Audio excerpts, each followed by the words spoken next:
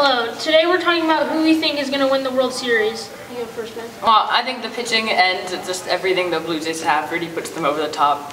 Vladdy, Bichette, and Lourdes Gurriel and a couple other players are hitting pretty well right now.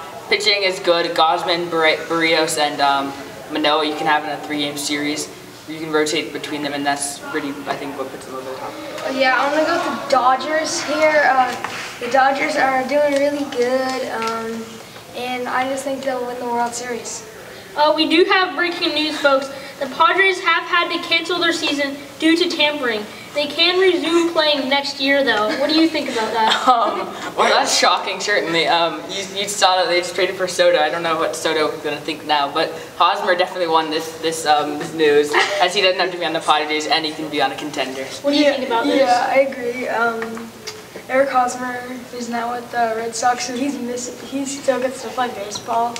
But Juan Soto just is probably very disappointed. He just left. He could have accepted like a long contract with the Nationals and still could play baseball, but now he can't play baseball for a year.